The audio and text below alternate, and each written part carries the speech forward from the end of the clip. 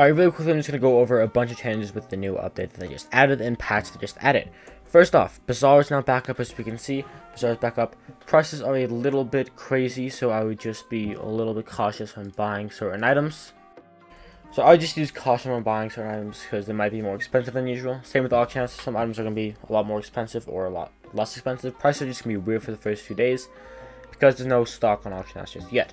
However, your auction houses that you have put up should be saved, as we can see. I have an auction house still up. I put this up from a while ago, so they should all still be up.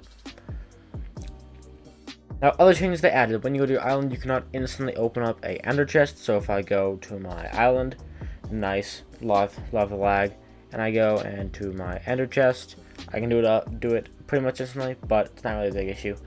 Other than they added, I'm sure you probably heard about it. Alchemy kind of got fucked with this update because of a dupe glitch, we think. Basically speaking, you have to take a bottle out one by one every single time. You can't shift click bottles out. You have to manually click one by one and it'll kick you out of the inventory. This sucks for anyone who's still trying to get Alchemy 50, so RIP to me, but that's not fixed. The dupes are fixed. Everything should be working more normal now. Just be cautious when buying stuff on auction and BAZAAR.